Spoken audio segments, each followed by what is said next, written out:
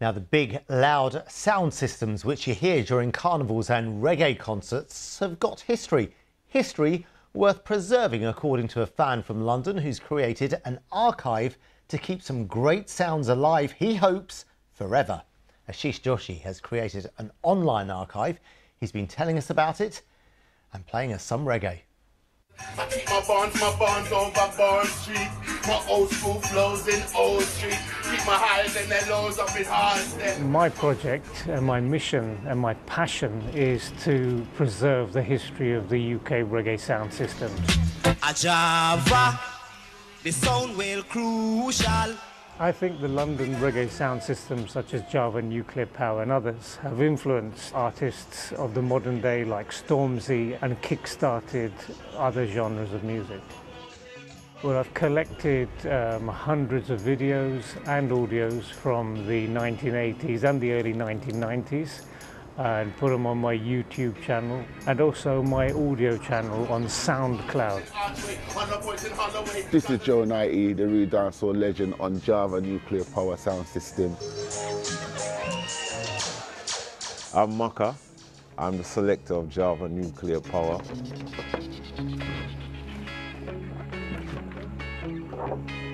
This is a basic stack of bass, mid and tops. That's how we set up the sound system. This culture came from the Caribbean. It's an inheritance that we carry on. I want the history to be preserved and how they played to be exposed to the younger generation.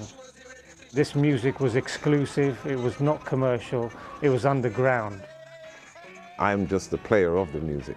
For me, because I'm the MC, we've got to write our lyrics. All of those MCs of today, it all comes from sound system. Maybe not in the same way we push it, but always you're going to have people with sound systems. We had such a good vibe. They travelled from the north, from the south, from the east, and they came to London Carnival. Just to hear the sound. Just to hear us. These sound systems were pioneers. They brought so much joy to the masses.